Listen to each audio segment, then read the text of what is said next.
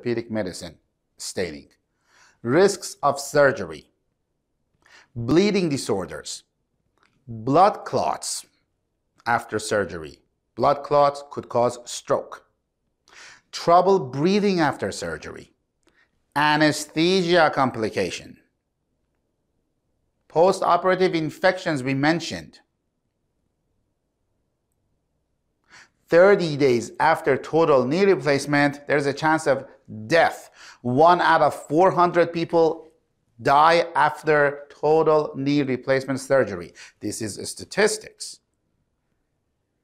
Not to mention, you did surgery not to take medications for the rest of your life. Now, you may have to take more pain medications and muscle relaxants because they cut the muscles, they cut the skin, you have a big scar tissue on your knee after the surgery. I mean, just anesthesia by itself. After anesthesia, there is an increased risk of neurological or psychiatric conditions.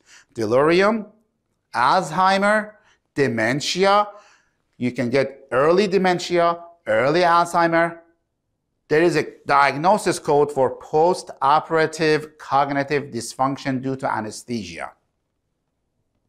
Do you really want to deal with that? So, there is alternative. Now, surgery may be needed. For some cases, surgery may be needed. We refer patients for surgery.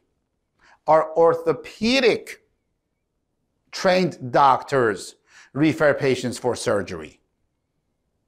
The problem is that we all know when surgery is needed, but most doctors who are surgeons do not know when surgery is not needed. The patient should do something else prior to this.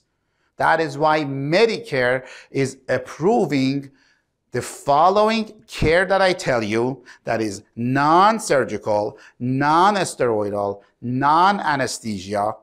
No months of rehab is needed. There is no downtime needed after this care as a must, as part of conservative care, for a patient has to go through it before they could be a candidate for surgery.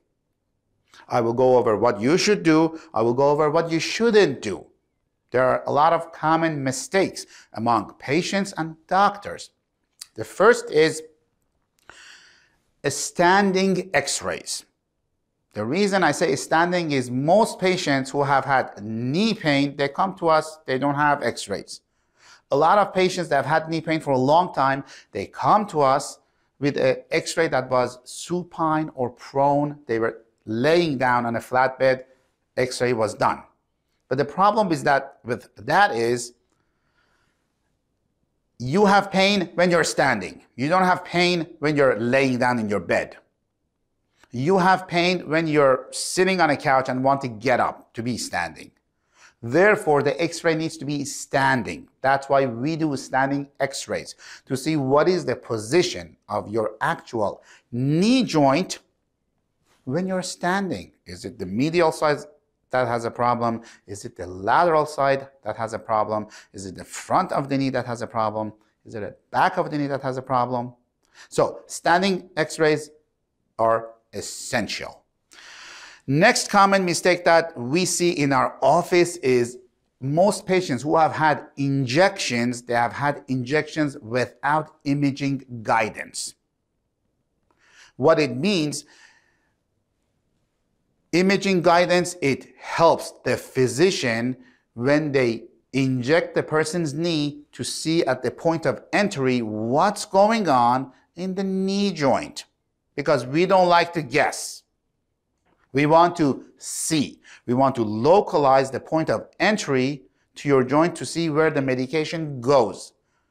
The problem is we see a lot of surgeons who are expert in their field, and this is kind of something very basic for them to provide an injection versus cut you and give you a surgery. They do a blindfold without imaging guidance. And without imaging guidance, if an injection is done, the medication may miss the area that it's supposed to go, because don't forget, these injections that we're talking about, they're commonly known as gel shots. These gels, they have to be in a specific area of your knee to stay there.